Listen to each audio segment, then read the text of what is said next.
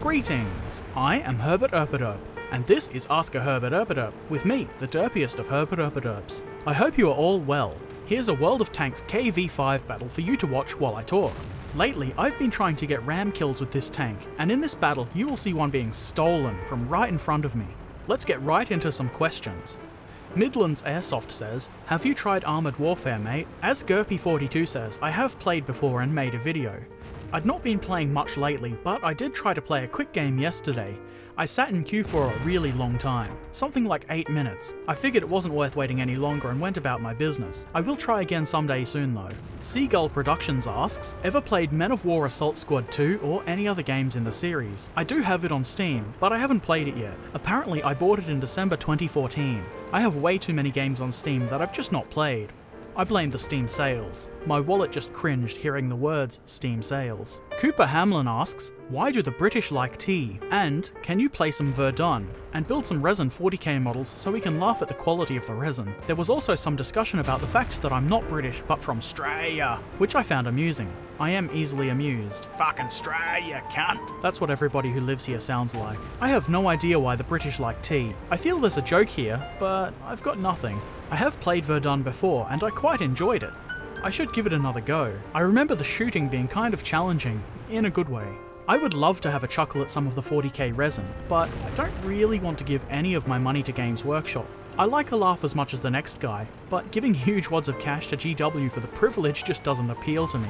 I do have a Tau army for 40k that I've not really paid attention to for years. Actually, to be fair, I had a set of Crude Hounds in Finecast that were really quite good.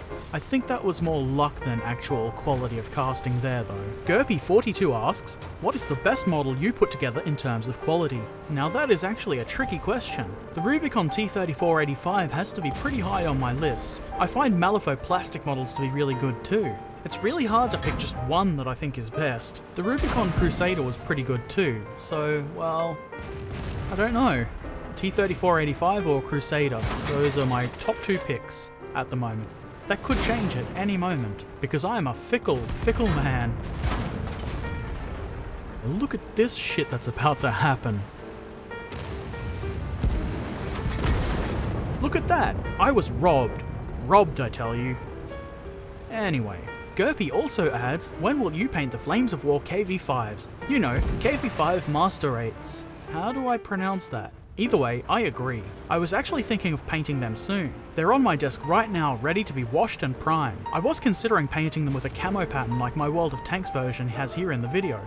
Of course, it would fit better with the rest of my army if they were just plain Russian green. Decisions. The Bear King says, what's your favourite game? At the moment, I would say it's War Thunder. I don't have the same variety of vehicles as I do in World of Tanks, but I'm really enjoying it. Of course, my favourite game does change fairly frequently. I tend to burn out on games if I play them too much. It's why I didn't play World of Tanks for a really long time, and I haven't been playing World of Warships lately. I just burned out on them. Can Burke Owner says, have you ever built aircraft? I suppose you enjoy AFVs more, as that is the majority of models you build. You're right, I do prefer armour, but I also like planes. The only one that I've built recently was the Sturmovik for Flames of War. I did build a lot of aircraft kits as a kid, mostly because they were pretty cheap and the local Kmart carried mostly plane kits. They disappeared over time with shifting interests while growing up and such. I remember having quite a few models of Lockheed Lightnings because I thought they were really interesting looking planes. I still do. I have actually been considering trying to get a plane or two in a scale suitable for bolt action, just for fun more than any need to actually use them in bolt action. Shellshock M3 suggested streaming as a solution for playing with subscribers. That's not a completely awful idea, though I do think it might also encounter similar scheduling issues. I always hear that consistency is best when streaming, so I would have to figure out a day to do it regularly. It is certainly worth considering. Dan Bramford says, I recommend you use a server reticle mod as you have quite a high ping on World of Tanks. It helps no end. I do have the server reticle settings enabled in World of Tanks. Does this perform differently in some way to mods? I don't generally bother keeping up with mods and what they do. Parker Burns asks, why do you never use commander figures? You always go for the buttoned up look. Do you dislike painting figures? Painting figures isn't my favourite by any stretch, and that does have a little bit to do with it. Also, some crew figures just don't look that good, particularly Battlefront's older metal ones, but mostly it's because I just prefer the way tanks look without any crew figures.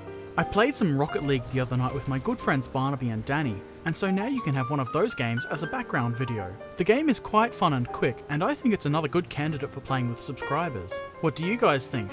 Without actually opening the game to look at it, I think I can create custom matches with up to 8 players. That's 4 per side. I think it could be a lot of fun. Yes? No? Let me know in the comments below. Ethan Ton asks, how do you find Warlord models compared to other 28mm scale models from other companies such as Rubicon? To be fair, Warlord and Rubicon are the only companies whose 28mm scale models I've built so far, though I do have my eyes on some Trenchworks kits that look pretty cool. I think it's probably a little bit unfair to compare Warlord's resin and metal kits with Rubicon's plastic ones, though in that case Rubicon wins hands down. Warlord's plastic kits are much better than their resin ones, at least in my experience. I have a couple of their plastic vehicle kits coming up. Still, I think Rubicon's kits are a little bit better. If anyone has some suggestions for some really good 28mm scale manufacturers, I'd be really interested to hear them. Post in the comments section below. Kyle Mathers asks, do you mainly do small scale modelling, 15mm and 28mm, or do you do 1/35th scale too? I do also build 1/35th scale, though very rarely. I have a few kits sitting around waiting to be built. The only problem is those models take up way more space when they're built, and they're not generally usable for games like Bolt Action or Flames of War. I have been thinking about building one of my 1/35th scale kits. It's hard to choose which one though. Kyle also asks, how long have you been modelling and what was your first model? Good question. I probably started actually building kits when I was 9 or 10. I did have model trains before then, so I've been at it in some form for over 20 years. Though modelling did take a backseat during my late teens and early 20s when I was more interested in music and drinking and whatever else no good punks get up to. I don't remember what my first model kit was. Probably a cheap Airfix plane from Kmart or something. In response to my Ship Simulator Extremes video, Seagull Productions says, I'm just waiting for Farm Simulator Extreme. Oh no, I'm not falling for that one again. I did play an awful game called Farm Machines Championship a while ago. It was rather awful. Don't buy it and don't play it. Your Silver Lining says, that game looks riveting, which I assume is dripping with sarcasm. Well done sinking that ship by the way. And Comrade Firefox adds, I was genuinely surprised you managed to get a ship to sink. Figured the game devs would have thought that too much fun. I totally agree, very riveting. I was kind of surprised the ship actually sank. At first I didn't think it was, just that the engine stopped working because it wouldn't move. It does seem like an unusual bit of fun. It was probably something some rebel on the dev team slipped in at the last moment. I bet he was fired for that. Gaming with Jacob 342 says, do I annoy you with all the comments I post on almost every video? Nope, I like comments, the more the merrier. Especially since most of the comments I get are fairly positive or funny. Of course I can remove garbage comments. Fortunately, I've only had to do so once. Robert Curry says, hey Herb, I'm in the process of painting my Flames of War models, but I can't seem to get a flat coat of paint but rather a more brushy pattern. Any tips to combat this? You may need to thin your paint a bit more. I found that to get a good brushed on coat, I'd have to do a few layers of rather thin paint, especially with lighter colours, though I would imagine your Shermans would be a dark green of some variety. Doing multiple thin coats does take longer, but it's about all I can think of to eliminate brush marks. It is one of the reasons I initially bought an airbrush. Ruddles says, I'm building a Tamiya SDKFZ 222. I've never done a 1/35th scale kit before. Any tips? Also, I'm running out of questions. All these amazing people of yours are making up loads of questions and extinguishing ideas. God damn it. Also, a poop emoji is included. I've not built that specific kit, but what I would suggest is paying attention to the instructions, taking your time, and test fitting parts before gluing them. I think those are pretty good tips for any model. Ruddles also says, don't tap/click read more. You can't tell me what to do. Oh, it's more poop, damn it. The funny thing is, this was caught by the spam filter. I almost didn't see it. Gruppenführer45 says, awesome job. Any chance you can show the German Stuka? I'd like to buy it, so I'd love to see it built and painted. Cheers. I have been thinking about building aircraft lately, due to some of the earlier questions, and I think doing the Stuka is probably not a bad idea. I can't promise it will be done soon, but I should be able to get it painted up pretty quick. There's next to no assembly required for Flames of War aircraft, which should speed things up a little bit. Keep an eye out for it, I guess. Raiders has some painting related questions. Presbyter answered fairly well.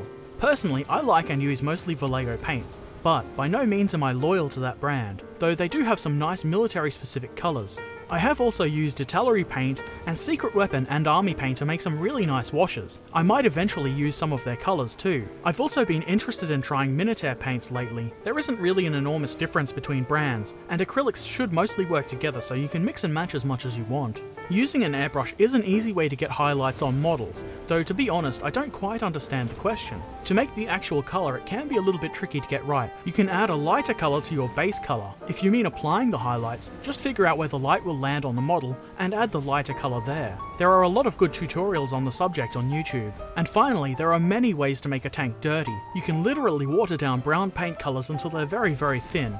Or you could use pigments like Presbyter says. I've recently started using enamels for weathering and I really enjoy those. There are examples of such in some of my painting videos, and a lot of tutorials on YouTube that should be easy to find. The tip about using an old toothbrush to flick dirt onto a model is a good one. You can use it to make blood splatters too. If you do have an airbrush, you can shoot air only through the airbrush at the old toothbrush with the dirt on it to make that application a little easier and more accurate. Gaming with Jacob 342 says, have you done a Panzer platoon? And if you haven't, can you make a video about them? You'll need to be more specific about which Panzer you mean. I've done videos on Panzer 5 and 6 platoons, those being Panther and Tiger. I have built Plastic Soldier Company Panzer 4s a long time ago, but that was before I was making videos. I have been thinking of getting a box of Panzer 3s in 15mm scale, and the German Rams Charge box for Flames of War someday, which does contain Panzer 4s. I will certainly make a video about that when I get it, but that's a plan for much later. Aura Storm says, IS-85 is a KV-85 hull with an IS turret. I'm pretty sure it's not. Looking at pictures of each tank, the front of the hull is similar, but the rear and engine deck are significantly different.